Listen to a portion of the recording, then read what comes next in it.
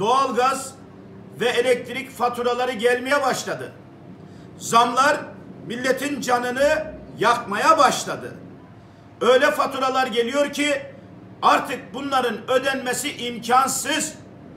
Maaşa verdik dediğiniz zamlar, asgari ücrete verdik dediğiniz %50 artış bu zamlarla yok olup gitti.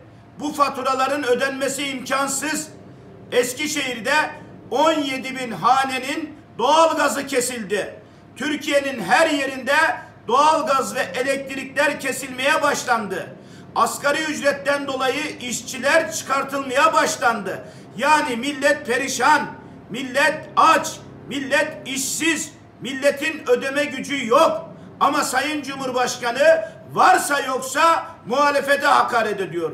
Varsa yoksa bölücülük yapıyor, milleti birbirine düşman ediyor. Siyaseten yaptığınızı doğru zannedersiniz ama bir gün bedelini çok ağır ödersiniz. Sayın Cumhurbaşkanı, muhalefete hakaret edene kadar doğalgaz, elektrik ve akaryakıta yaptığınız zamları geri çekin.